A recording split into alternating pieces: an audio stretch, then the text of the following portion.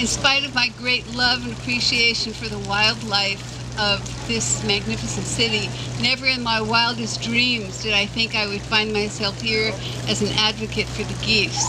But all of that changed 2 years ago when I was walking my dogs and witnessed something that was so cruel and so unnecessary that I absolutely had to take a stand to, first of all, inform people what happened, and second of all, to do everything in my power to make sure that it never happened again. As David said, I was walking my dogs when a convoy of trucks pulled into Inwood Hill Park.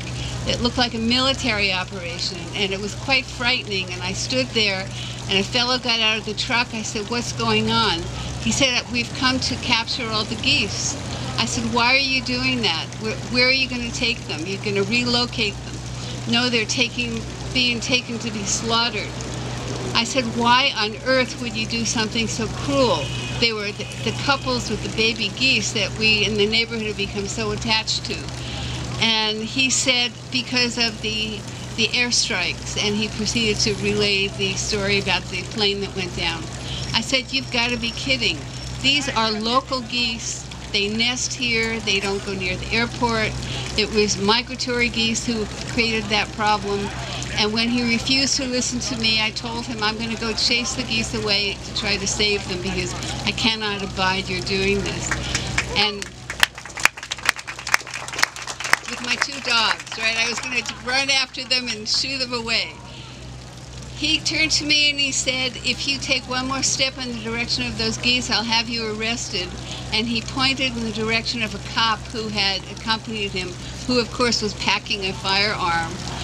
And I said, if I didn't have my dogs, I would do this just to publicize the issue. But I didn't want to see my dogs wind up in the pound, so I dashed home. I immediately tried to call the mayor's office, which of course, as you all know, is an exercise of futility. I dashed back with my camera to try to capture it. They were gone.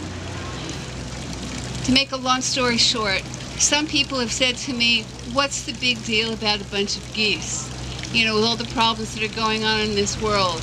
And it brought to mind one of my favorite Gandhi quotes, which I will read to you because it's so relevant.